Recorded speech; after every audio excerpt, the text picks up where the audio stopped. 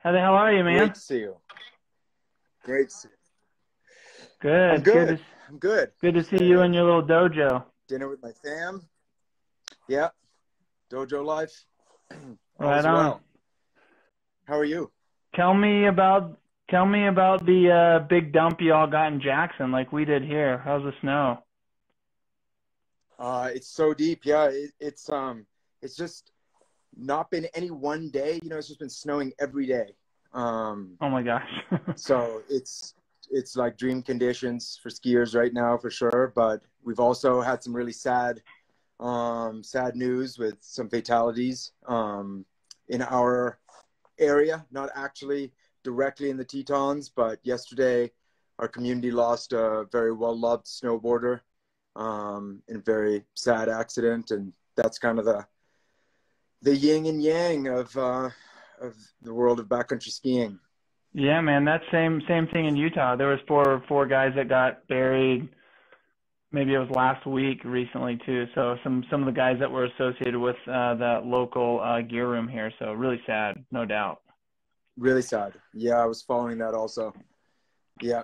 So, so those of you that don't know Z, like, so thank you for coming on. First of all, I've been kind of trying to highlight coaches that I have a lot of respect for and that have different perspectives and have good things to say. So I really wanted to highlight you and have you talk about mountain athletes because I don't do a lot of talking about aerobically conditioned mountain athletes and how we can actually target those athletes with training. And I know there's a lot of those people that follow me. And so go ahead and introduce yourself. For those of you that didn't see the video, go ahead and introduce yourself and kind of your background, where you're coming at from a coach.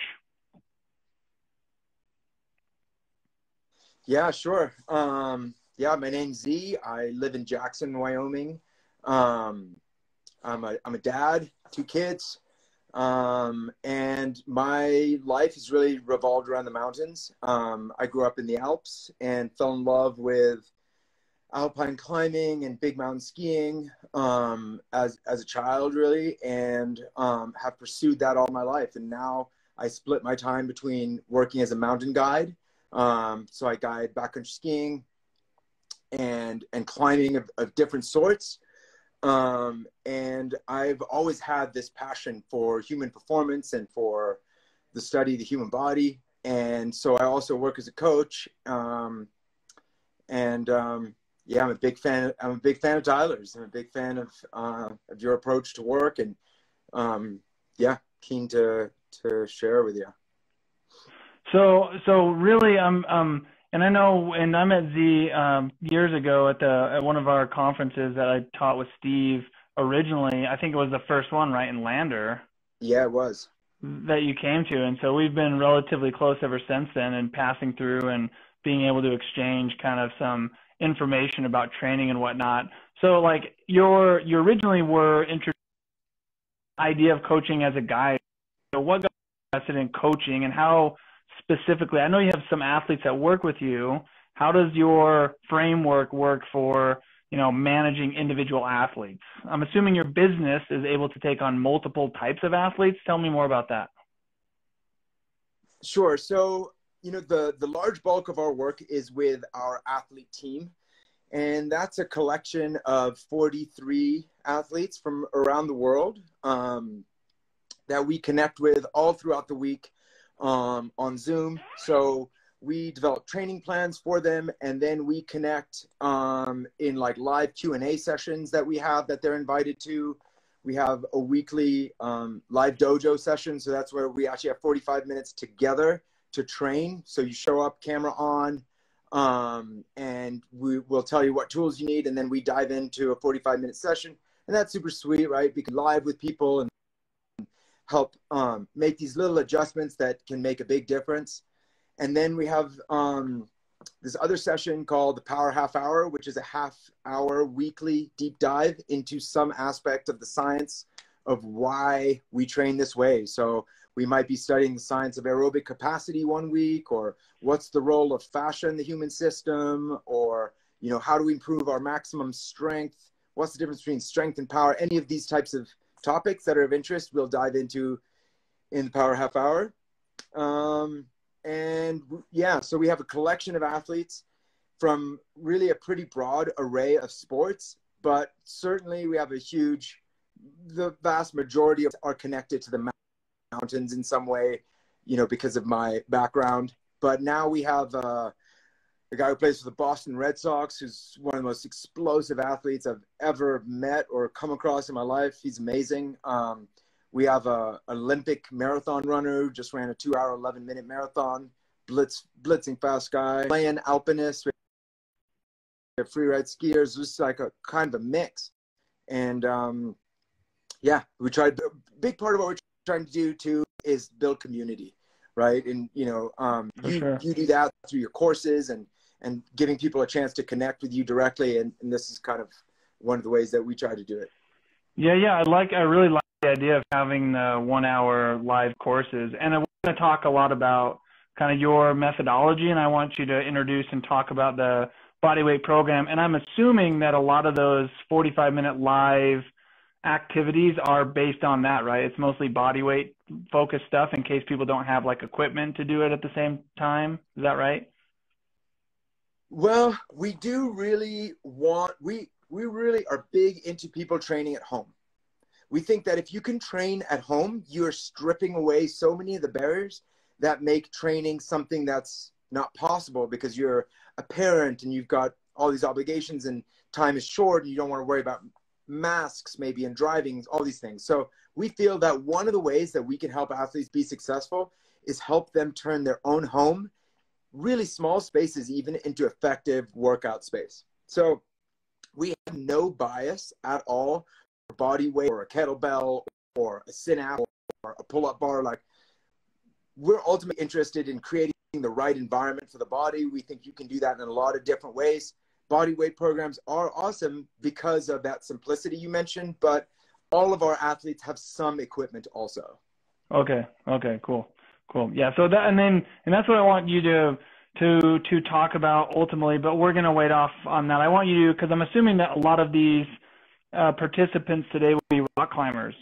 So I want you to help define, since you are one yourself and you know enough athletes that are really at that elite level status for alpine climbing, like what do climbers really need to attain that type of status? Like what's the direction do they need to focus on? Because when I was in college, I used to love to boulder. I like to trad climb. I like to alpine climb, but I wouldn't have considered myself an elite alpine climber because of, I think, those other two disciplines. Maybe perspective on that. Yeah, I think, when we talk about like climbing a big mountain, climbing in a big mountain environment, there's three things that an athlete needs.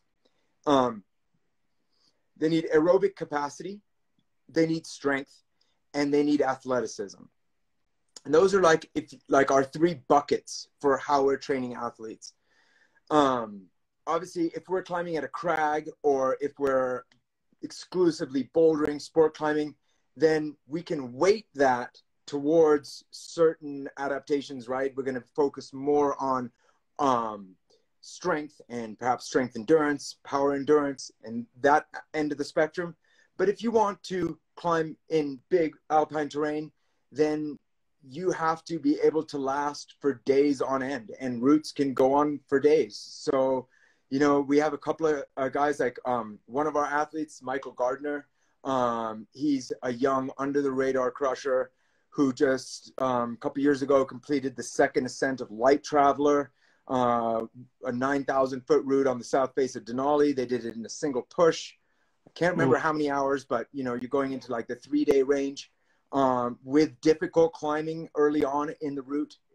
It's a Marco Pretzel route, like never been repeated.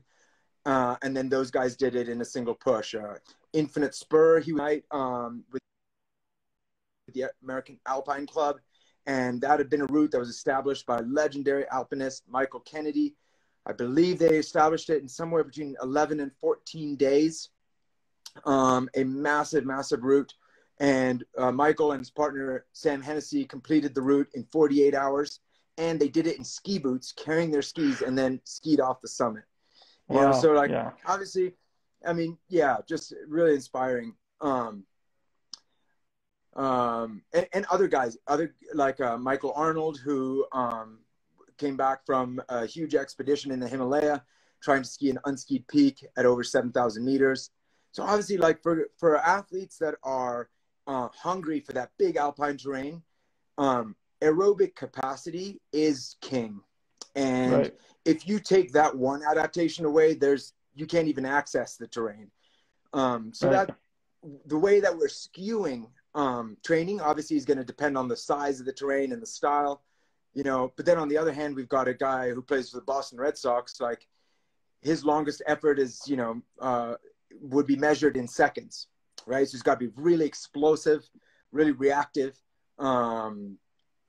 So we're trying to bias those things, but yeah, ultimately 3 buckets in our view: aerobic capacity, endurance, if you will, strength, and then athleticism. Right. Right. Okay. And so the athleticism is probably where you tie in the body weight program, because what I see with that is the value in getting tired, but still being able to be dynamic and still having a high or relatively high amount of velocity, like very quickly. So that dynamic endurance almost is what we could call it, where in the mountains, when you're getting tired, you have to have that for days, like you're describing. You know, as soon as you get a falter of that, then you're going to get injured, right? You're going to fall to your death, kind of thing. Yeah, I mean, you're right. Like the bodyweight program was an effort of ours to introduce a method of training that's in line with our philosophy of how we want to train strength, which is very biased towards like improving maximum strength as a baseline, right? And we think that like if you can move the needle on an athlete's maximum strength, then you've created capacity that they can then express in terms of speed, strength, or power, or, you know, endurance, strength.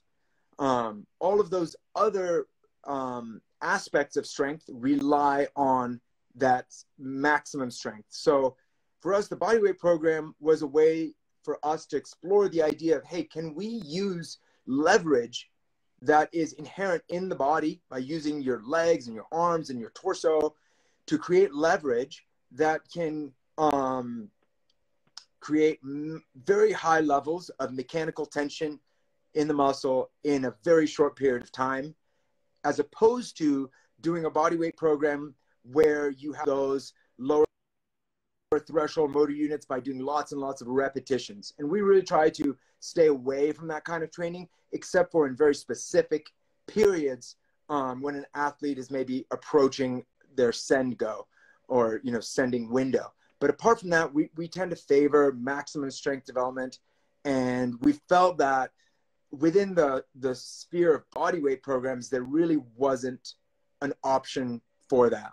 So that's Cool. kind of our bias of the bodyweight program. To what you were saying, which is also bridging towards athleticism, is we do think that if you can use the body's own leverage and create rotational forces, then you're starting to connect lines of tension rather than isolate a particular muscle and just take that muscle to fatigue.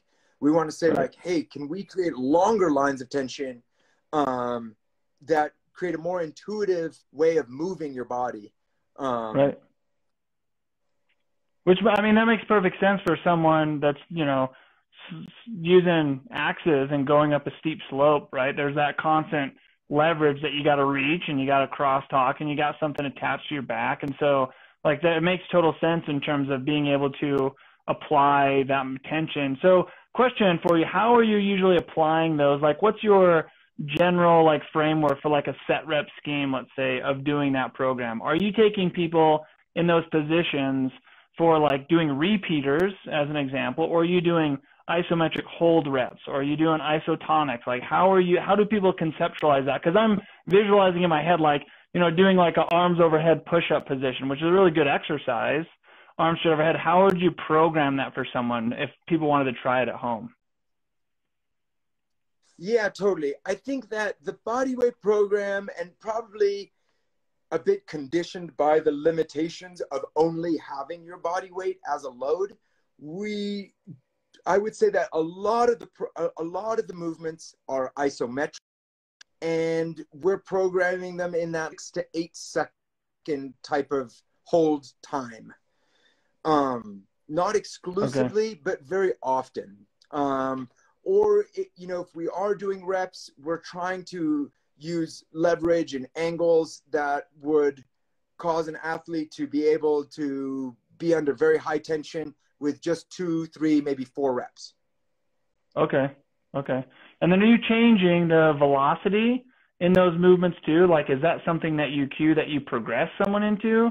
Or is that just like you kind of, because in my personal opinion, I think there's a lot of value, certainly in like what I do with finger training for people. There's some really good value in improving that rate coding and, rate of force development, and I'm assuming you're doing some of that as well.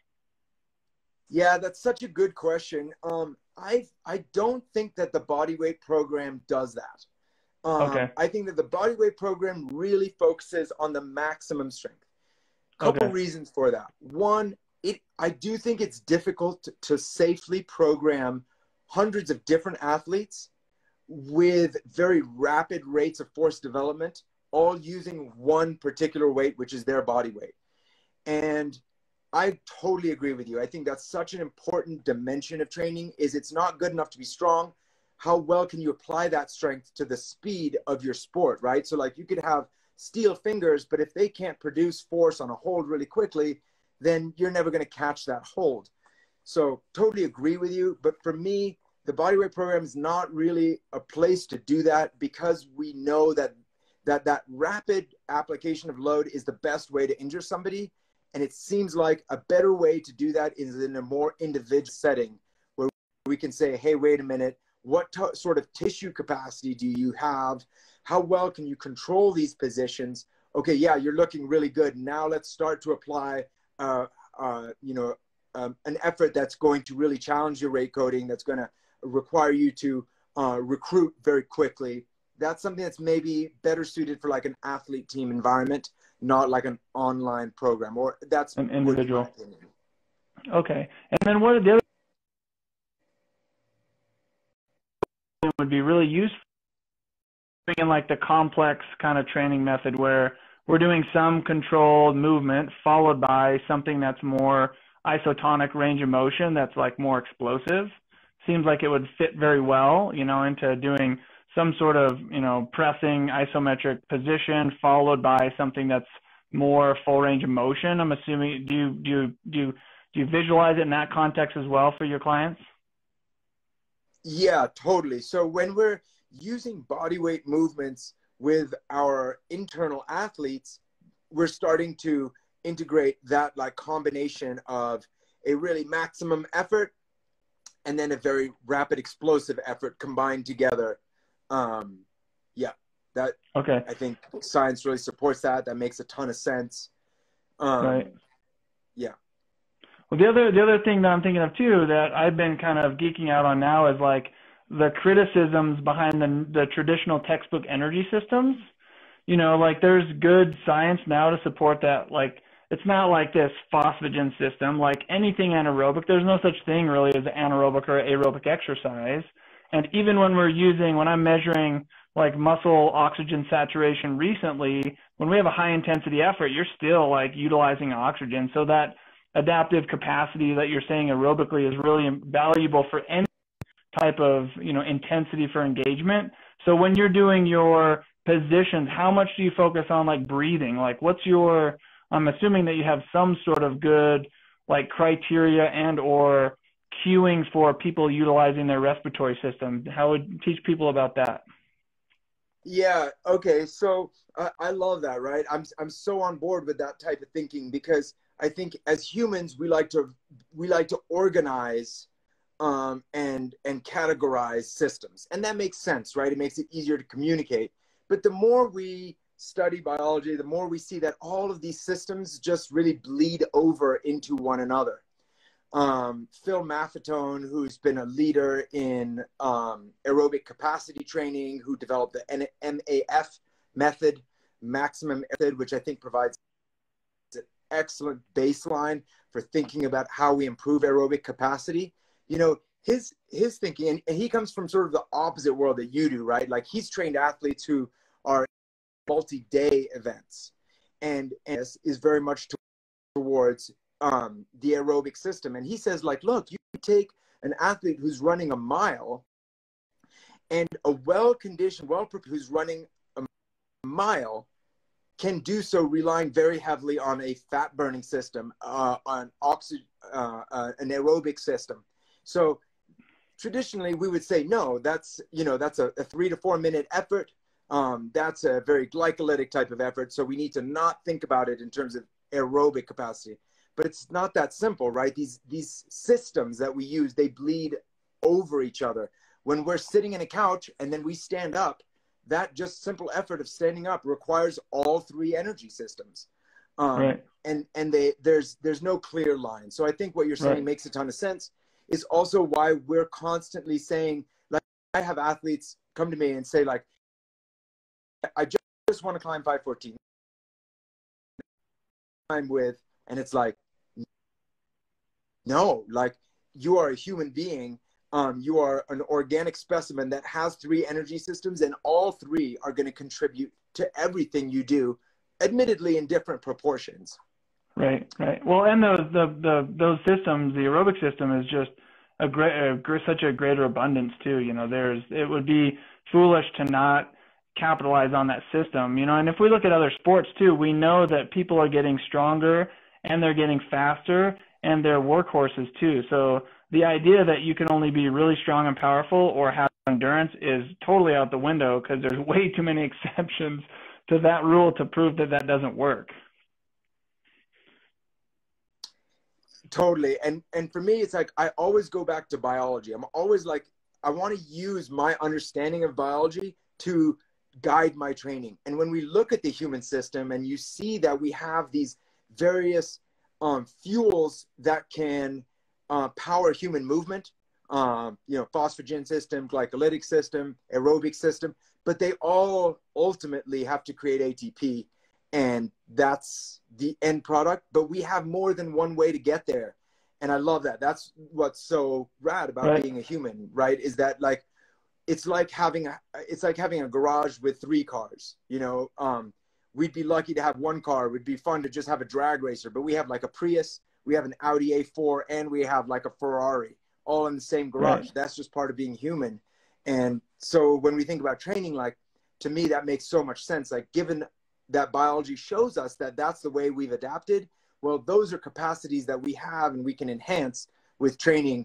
And that's, to me, that's just like the fun of being a human being, is like, you have all of those capacities, go enjoy them, go use them.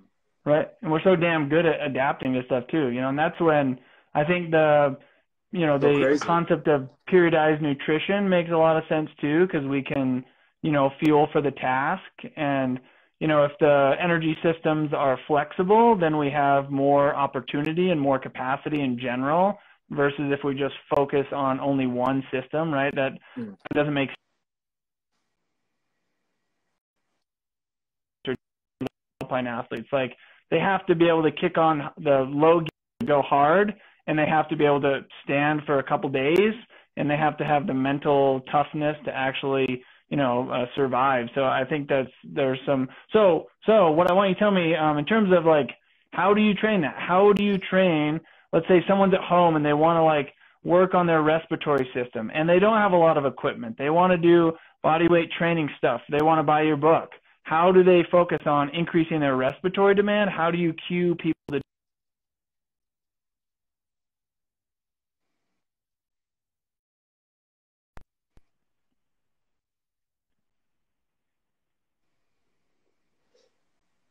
Tyler, I think your phone's cutting out a bit, but oh shoot, let me make sure. My 4 children, and they're all on the internet. Yeah, I hear that. They're playing Fortnite. Does your boy like Fortnite? He used to. Yeah, he hasn't been on it as much, but yeah, when he was younger, for sure. Yep. Oh, yeah. That's totally a thing. Yeah, that's an internet killer. It really is. So maybe if you didn't hear me, how would someone, if they wanted to, oh, you did. Okay, cool. Yeah. I mean, you know, for us, like, we really favor developing the aerobic system outside. And that works for our athletes because the way that the patterning of the movement is outdoor movement, right? It's human powered locomotion, running, backcountry skiing, hiking, whatever, alpine climbing. Those are patterns of movement in natural terrain. So the vast majority of our aerobic training is biased towards being done outside. Okay. We do have some athletes that have limitations in that regard, but you know, where our philosophy of aerobic capacity training is that we really want to help athletes bias their systems towards all day efforts, fat burning efforts. So like our, you know, our sort of like guidance around aerobic training is go long, go slow, don't take breaks, and stop eating. Oh, okay. And So like for the whole day, well, that's not always for the whole feasible, or for the right? whole session, for the whole training session. Yes, like I'm not going to say that that's a rule and it's always that way, but it, you know, so we train in 12-week blocks. And so we take that 12 weeks and we break it into 3 parts. So we have a first phase, a second phase, and a third phase. Our first phase, so that's weeks 1 through 4, that's where we're really prioritizing aerobic capacity development. And during that phase, whether an athlete has 60 or 70 minutes or whether they have 4 or 5 hours, we want to create the right environment for their body to adapt so that when they come out to Jackson to come backcountry skiing, when they go on their expedition to Alaska, when they tow up to the start line mile race, that their system is primed to burn fat and to rely as heavily as possible on their oxidative system. And the training for that is really going to be steady. It's quite slow because what we find a lot happens, you know, and I see this as a Jackson resident, is that, you know, people spend most of their time training outdoors going way too hard. And as soon as you start going way too hard, the contribution of your glycolytic system is just going to go up, right? Like that's the cue you're giving to your body. You're saying to your body, like, hey, I'm going to go quite hard, so I need this fuel source to be quite immediate. I need you to give it to me quick. Well, your body's smart. It's going to figure out a faster pathway, and that pathway is going to be more glycolytic. What we want to do is say, you know, if you look at your life already conditions you to be very glycolytic.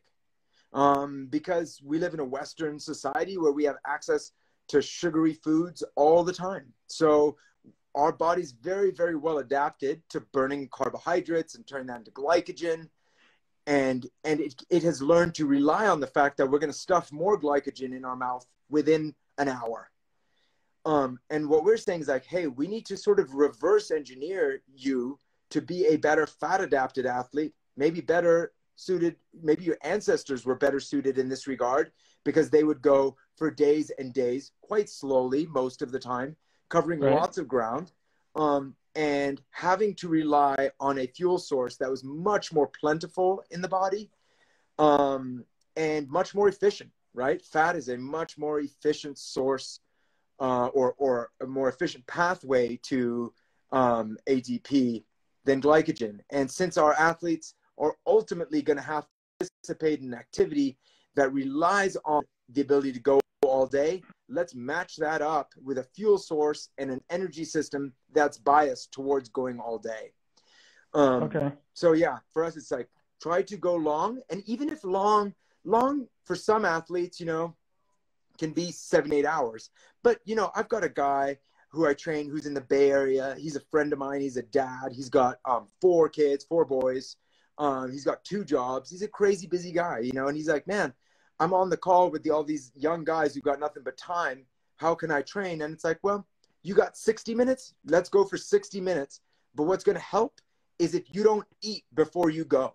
Because if you're going on an empty stomach and your glycogen stores are a little bit worn down, then, and you're going slowly while you're out there, then you're creating a better environment for your body to be like, hey, I need to find an appropriate fuel because I don't just have glycogen pumping through my veins and stashed in all of my muscle fibers, but I do have fat. So we do with what we have, and not everybody's got all day to go roam around the mountains. Right. But if we create the right training environment, then we can hopefully stimulate the right changes. Yeah. Okay, cool. That makes me miss being in college. You know, that's what I did in college. My wife and I would go hike all day long, every weekend, multiple times a day. Now I see people do that. I'm like, I'm just living through you. those are the days Totally, for sure. man. Yeah, I mean, life gets busy. So the other thing I'm quite and curious about. So let me ask you one more question. So the long, slow, steady state is the primary mode of your aerobic capacity suggestions.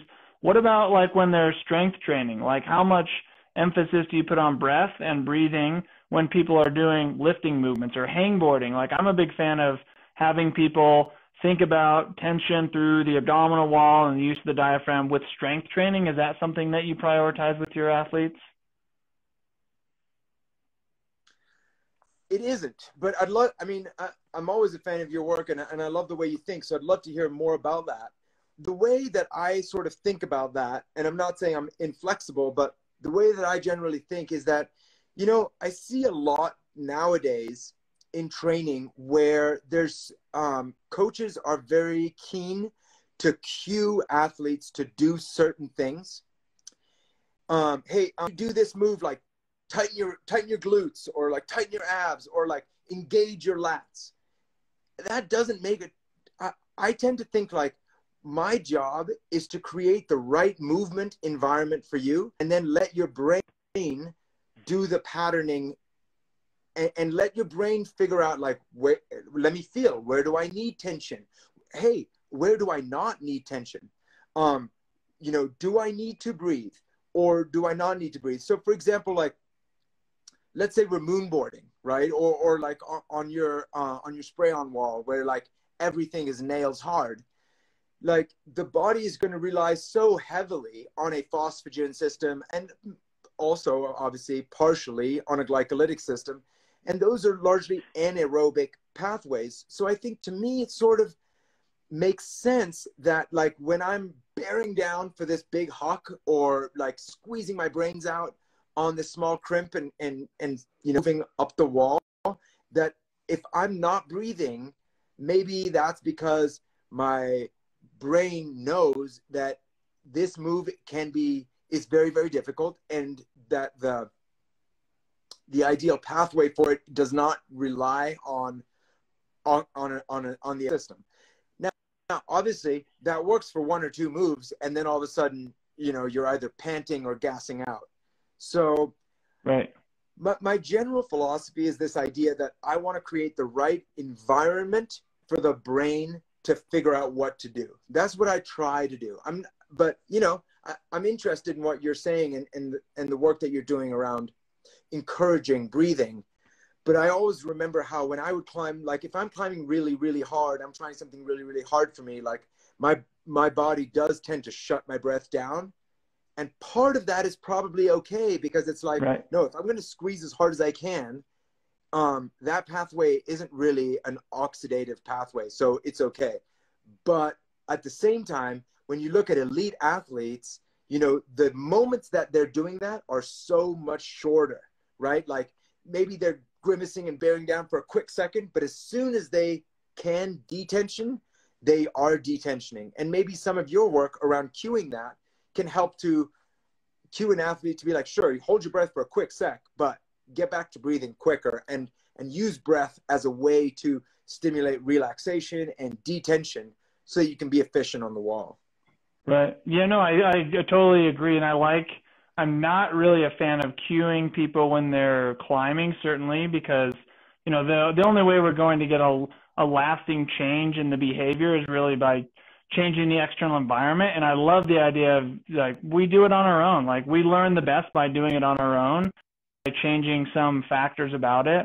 Really what I had in mind that I've been playing with is messing with this O2 saturation monitor and doing repeaters, and then during a repeater rest, like trying to breathe heavily.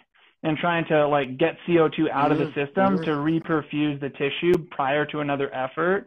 Or if I have people do that, like on doing bar isometric stuff, try to reperfuse by release, like, you know, decline in long-term like utilization of that system where we're going to have energy loss or muscle force loss is really kind of what I was thinking. And then in addition to like, I think doing any sort of push-up movement or those types of things, I think just simply thinking about tension through the belly and breathing is enough like core training for almost every climber in the world, right? Instead of having to focus on so much extra stuff on top of it, you know. So the other thing I want to talk about, Yeah, I do want you to give.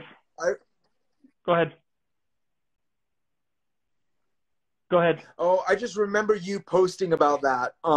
You know, and that makes so much sense to me that like my bias is very much towards like, how do we integrate the body? How do we integrate movement and see strength, not just as the application of force, but the patterning of that force.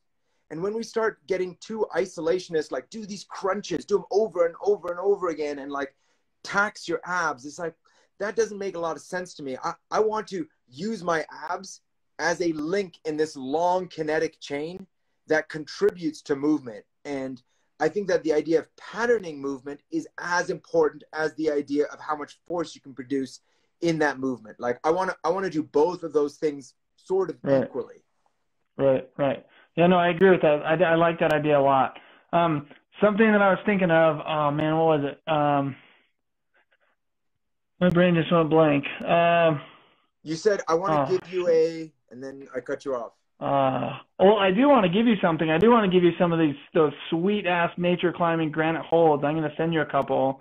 So I do want to send you some of those. Okay. Like Mads it's a company from Denmark that is just so cool, and they're making, and I suggested that they make these in-cut crimps, but they're rock.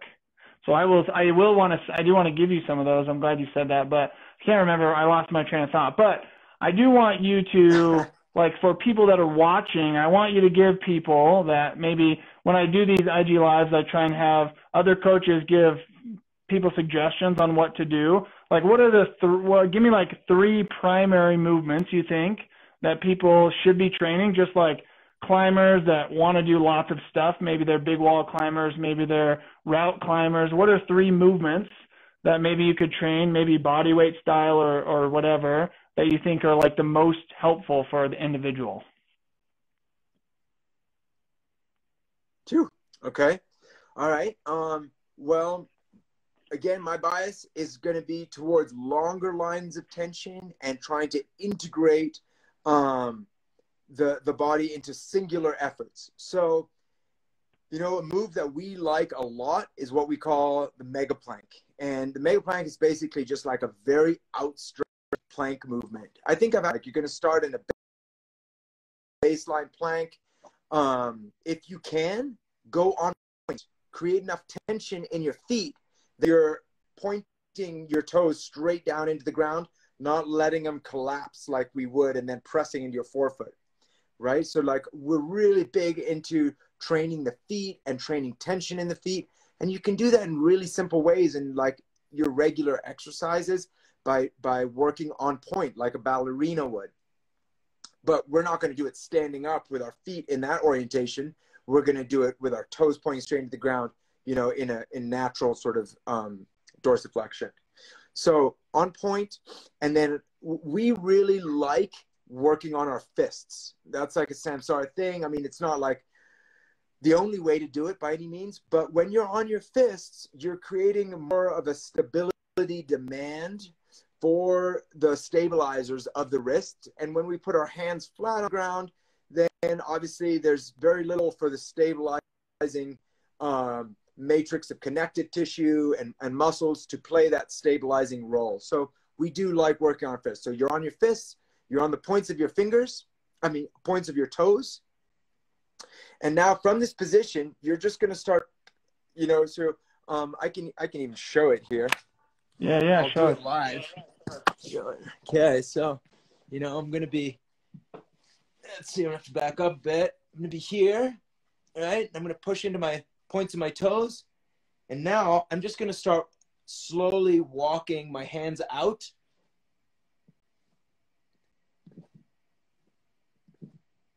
Dude, if you can go all the way nose to the ground, you're boss.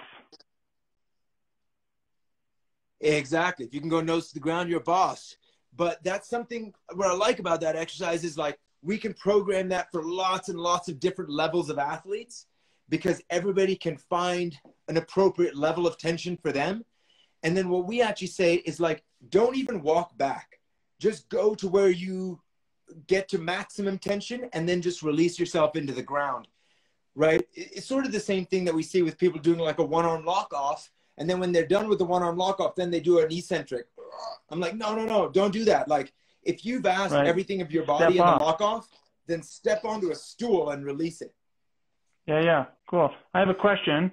So when you're doing that, do you time, if people are walking out, do they spend a second of time walking out, or what's the tempo that you suggest? Like, because assuming like you're going to get more and more recruitment very slowly as you get further away, so is that a time thing? Yeah, we do it as a time thing. So it's like get into your base plank and then walk yourself out as low. Hold that for 6 seconds. Okay. And then release into the ground. Okay. And then they would do 5 sets of that, 10 sets of that? Yeah, it depends. We're probably more commonly programming like 3 sets, 3 or 4 sets. Because it seems like you're getting the most bang for your buck from a mechanical tension point of view on your first couple of goes. Yeah, you can continue to benefit for the 4th and 7th and 10th set, but the rate of return has gone down. So we would say, hey, go ahead and do that more frequently and keep your session shorter, right? Like a lot of times we're working with athletes, like even for myself, I'll be out in the backcountry. I might be having like a 6 or 8 hour day of endurance motoring around. And I take every single day that I do endurance work off of strength work. I'd never get strength work done. So for me, lowering the bar and making like a 20-minute session really count is so valuable because even when I'm tired, I can often get myself to do a 20-minute hard session and then just be done and do it again in a few days. Okay. What did you call that again? We call it a mega plank. Mega plank. Okay, so that's mega plank number 1. Show me what's another one. What's number 2? Okay, number 2 that I like that I think a lot of people would get down with. I'm actually really weak at this, so I should demonstrate it for humbling myself. But is I don't know, my phone's gonna allow this. There we go. Is we call it a front lever rep. So it's isotonic, and you're just going to pull into a front lever and then release it. And then you're holding for maybe 1 second or just enough.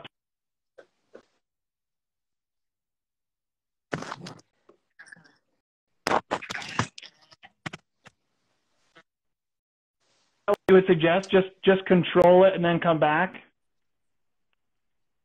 Yeah, and the way that we're doing it is we're saying don't come back to neutral, don't release the tension, stay within a range of tension, but you're just going to slightly lengthen and slightly shorten the tissues so you're getting that range, but you're staying tension the whole time.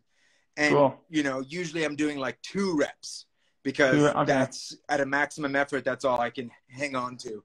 So, it's maybe a little bit more encouraging than telling people to try to do a half lever or something because they just feel like, oh my gosh, I can't even get there. And I just say, just pulse through a couple of times, but staying in that zone of tension. Okay. I would say one thing to point out for all the followers is notice how he did not bend his knee because that's total bullshit and that does not help you at all. Like, I'm amazed at how many people try to learn to do a lever by doing this knee bent position. It just doesn't make any sense from like an impulse generating perspective. Like, eventually you're going to get enough tension to really go out if you need to, but you have to develop the strategy and be able to generate force before you're ever going to be able to do that. Flexing your knee is a terrible strategy, in my opinion. You know, I totally agree. My line of thinking on that is that it's just you're shortening the line of tension. In fact, I tell my athletes, like, you should feel tension in the tops of your feet. That's how long the line of tension should be. So if you're interrupting that by curling your feet in, then the line of tension is stopped at your hips. You know, you might as well lay on the ground and just do some ab crunches or something. Like, I agree. Like, keep that line of tension long. Connect more parts of the body into a singular effort, just like climbing, just like whatever, moving. You know, make that line of tension involve, you know, the hip flexors, the quads. Like, send that line of tension down to your feet. Right. Yeah. No, that's sweet. One thing I've been wanting to play with one of these days is just put a bench out in front of me and hit your toes with a bench, and then just push into the bench for 5 seconds. Do an isometric at a, you know, some sort of range of motion to really help even force more tension. Because I get a lot of questions from people about the best way to train abdominal strength. And for me, it's definitely something with a lever type position, but being able to generate more force makes the most sense. So that's number 2. What's number 3? Away from it being... sorry. 3. Okay, number 3. So I'm going to go with one of my favorite lower extremity moves, a single, there's probably loads of names for it. I call it a single leg body weight squat. So to me, when we think about strength and stability, those are sort of like two ends of a spectrum. On one end of the spectrum, you've got things that are like really simple and create an environment where your body can recruit all the muscle fibers and create tons of tension. And then on the other end, you have really unstable movements that are going to really limit the level of recruitment. To me, this movement falls like roughly in the middle. I don't have a particular place where every movement should be this much stability and this much strength, but I do think that we should move a little back and forth across that range. Here's a single leg body weight squat that, to me, so I'm going to be here. And now I'm going to go back and try to touch this knee down. And after a few reps,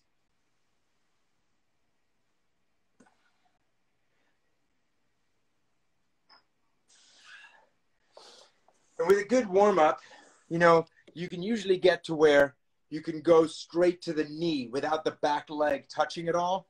And the thing with like any type of single leg squat is that the moment arm concept is so important, because your butt is carrying and your hip is carrying all of this weight. And so the longer, the further it is horizontally away from the joint that's carrying the load, the knee, the more. And so it's a great movement because, again, you can take a lot of different levels of athlete and program the same. So somebody who's crazy strong can just drop right down, touch their knee, maybe even hover above the ground for a moment at that place where the tension is going to be crazy high. And something I really prioritize is like, don't come back up to standing. That's such a waste of just keep the tension. Time. As soon as you come back into a range, there's no tension. Yeah, exactly. So it's like, pulse through that range of tension. Don't come back up. People have this idea that like, if the range is bigger, then the muscle is doing more work. And it's like, no, what matters is how much tension you're putting the muscle under. So stay in a range that's useful. And then all of a sudden your session is like 20 minutes long instead of an hour long. Right. That's cool. I think that's a good tip for people at home. The thing that I like about that versus what people think about, like we do pistol squats as the only method for doing it, I like personally the position of the spine with that variation than with a pistol squat, you know, because it allows someone to keep their spine with more neutral flexion in the low back, but then they're going to be able to drive through their glute more, and it's not so stressful on the knee. Like one thing that I'm usually questionable about with the pistol squat is it's super compressive on the meniscus, and it, like people doing a lot of that anyways, is kind of risky for the knee, where that movement looks even a little bit like less mechanically loaded to the knee. Yeah, I mean, the pistol squat is like one of those cool things where like if you can do it, it's cool. It's like surprising. But really the part of the pistol squat that's the most valuable is not the bottom. It's when the moment arm length is the longest, which is like right in the middle, right? When your hips are horizontal to it. So like another thing I have athletes do a lot of is like hang out in that 90-degree pistol squat bend, isometrically. Cool. You know, have a stool or something, go down into it, hold it, and then put your other foot down to push back up. Don't then, at the end of it, when you're exhausted, then do this hard concentric push. And actually, Tyler, to give you credit here, you know, I love that density protocol. And I use that all over the body. I use that in single leg squats. I use that, I mean, just in so many different places, because once you understand the thinking that drove you to kind of introduce that as an idea, then you're like, oh, wait a minute, I can use that, you know, for elbows, for shoulders, for knees, for hips, for feet and ankles. I use it a ton for feet and ankles. We call it a symmetric. Grab a big old kettlebell, roll up onto your forefoot, and go to exhaustion, go to failure. So that's something I do want you to talk about. I do want you to talk about, not about me, but I want you to talk about the feet too, because I know you're way psyched about the feet and the importance of that. Because someone asked, and I thought about you yesterday when I forgot my climbing shoes and I was climbing with no shoes. I was like, I'll bet Z would be psyched about me climbing with no shoes. So tell me, like, kind of in a brief, like 5 minutes, and then I want you to let people know how they can get a hold of you. But in that 5 minutes, like, tell me about this, the feet stuff that you're so psyched about right now. Yeah. This is maybe some drills. Maybe some drills like you just described. Maybe something for the feet that people can train. That's maybe better. Okay. Well, I'll tell you what, I'll reference a piece of research that really like helped things click for me. They were doing studies on human locomotion and trying to determine, especially in running, where does the rebound in our running stride come from? And so there was a few different little data points that came from a few different pieces of research, which I thought like really helped things click in my mind. So one of them is that they found that the metabolic cost of a red kangaroo running slowly was roughly the same as the metabolic cost of a red kangaroo running fast, which makes no sense, right? Like, how can you move fast at the same rate you can move slow? That doesn't make any sense. And what they found is that so much of the rebound in a kangaroo stride, it does actually not come from the muscle, but it comes from the elongation and the shortening of the Achilles tendon and of the entire fascial matrix that's connected to it. So that then was like, okay, well, that's very interesting about kangaroos, but, you know, so what kind of thing. And, you know, the architecture of the kangaroo's foot or lower leg is specifically designed and adapted to the environment that allows the kangaroo to bounce that way.